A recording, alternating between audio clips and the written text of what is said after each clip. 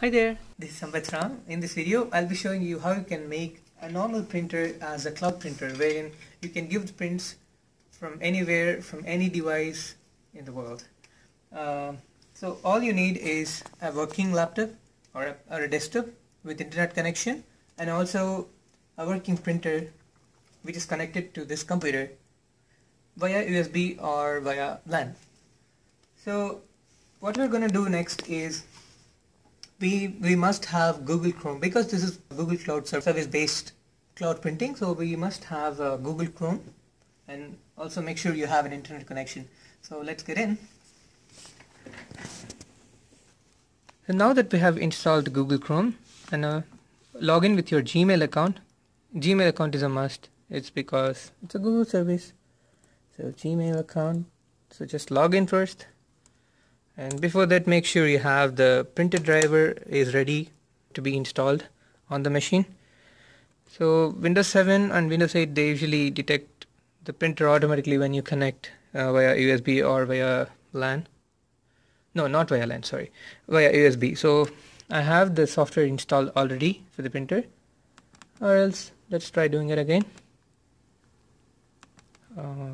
Now that we have installed the driver for this printer, we need to open the Google Chrome and then go to settings option in the top right corner, and then click on settings, scroll down all the way, and then click show advanced settings, and then scroll down all the way down again. You will see Google Cloud Printing. Yep. So click on manage. It will ask you to sign in. Over here you need to sign in to see your devices. Click sign in. You'll first sign in, and then you can just do the same settings. Let's sign in. I've just signed in, and I have this printer driver setting up. I'm choosing the USB mode, and again, this printer does not need Wi-Fi at all. This could be normal printer or any printer which has LAN or USB supportability. So right now the driver is installing. Once it is done, yeah, it is done. So click finish, unplug it, and then plug it back so that it detects the printer properly. Okay, we have plugged it in, and now let's go to devices and printers and see if this printer is being installed. Yep, this is installed. Let's rename it for our convenience. Right click on it and then go to printer properties, change the name to something which is similar to this. I've named it. So once we have renamed it, just click enter. Now we have this printer renamed. Now in order to add this printer to the cloud, you need to go to the printing services, Google Cloud Printing Services, which I've shown you before, by going to settings, scrolling all the way down, click show advanced settings, and then scroll down. You will see Google Cloud Printing. Click on it, click manage, and then click on sign in. You can sign in here, or else you can just go to Google Cloud Printing, or else type google.com. So just like this, I just typed google.com/cloudprint. That's it. Now we want to add printers, so what we're going to do is click on printers, and then click, I already have 3 printers here which I have shared before, but now let's try to add one new printer. We already had the same thing, the same window which I've showed you before. Click on add printer. Now it's trying to see what are all the printers we have on this system. So just uncheck whichever you don't need.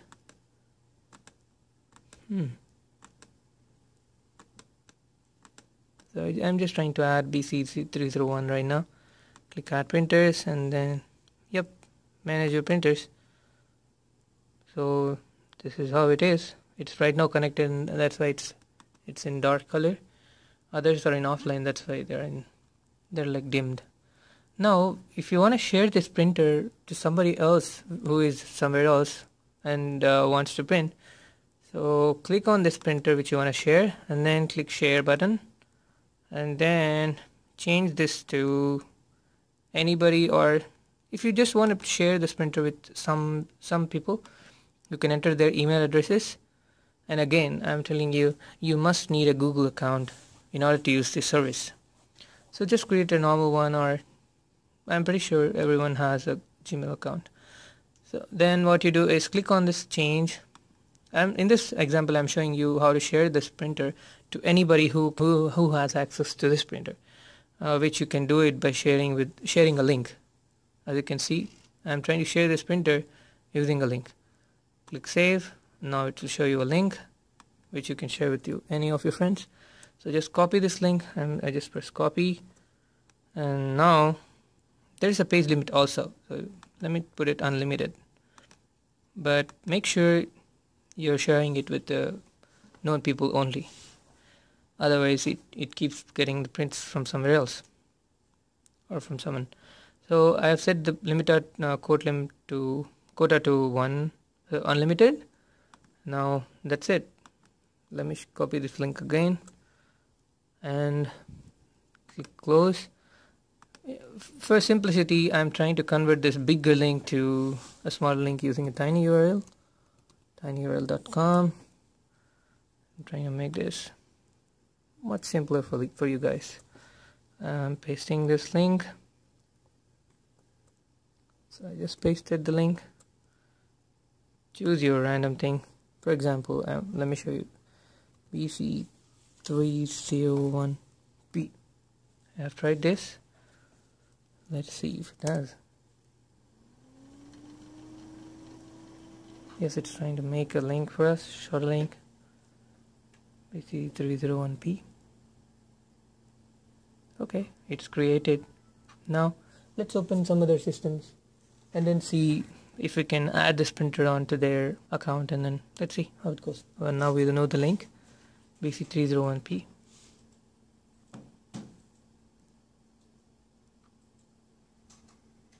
Now let's try to open up another computer. Now we are using another computer which does not have this printer installed at all, but we can still print through the cloud services. But we can still print using this cloud service by Google. Now I'm turning this on. This is a completely new laptop. We have this already set up, like these two are connected. Now let's go back to adding the cloud printer. That, as I told you, you need to have Google Chrome. So open the Google Chrome. Now let's log on. We'll just log on with some random account. Log on to Gmail.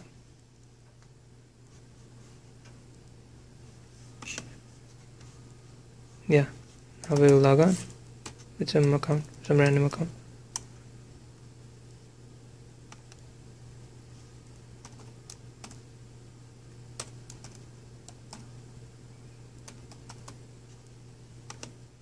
Now that we have logged on to our Gmail account, we have to open this link, the tiny URL link of the shared printer, which is tinyurl.com/BC301P.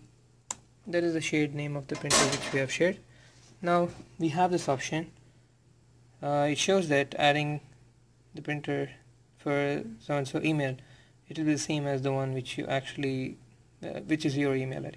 Click add printer, and then it will be added to your list, which is attached to your Gmail account. So if you want to print something, first log on with your Gmail account. Now let's try to see if it can print something. There's no way connected to the Wi-Fi, or these both laptops are not connected right now. They're just having common internet connection, or just an internet connection, you can assume. Now let's try to print the same page. Let's try to print. Control P, and the printer will be listed under this, the Google Cloud Print. Can you see it? BC301. So let's choose it and then try to print. Now see the magic. This is actually not magic. So as you can see, it's receiving the data. Now it'll print. Yep. So all you need is a laptop with an internet connection connected to the printer. That's it. So this is how it is. That's the way how it works. I hope this video helps a lot. Thank you very much for watching. Do subscribe my channel for more updates. Don't forget to check out my other videos in this playlist. I hope you find them helpful. They're really worth watching. Have a great day. Bye-bye. And one final note at the end. If you log off from this account, you won't be able to see that printer again in this printing list. Let's see how it is. So you'll have to log on to the Google Chrome and the Gmail account in order to use the same printer which you have added before. So let me log off and then see if it works. Earlier the shape was visible in this printer list, but now it's not because we logged off. So make sure you log on. Only then you will be able to see that printer which you have actually added to your Gmail account under this printer list under Google Cloud Printing, which is not there in this quiz right now. So that's all. Have a great day. Bye bye. Take care.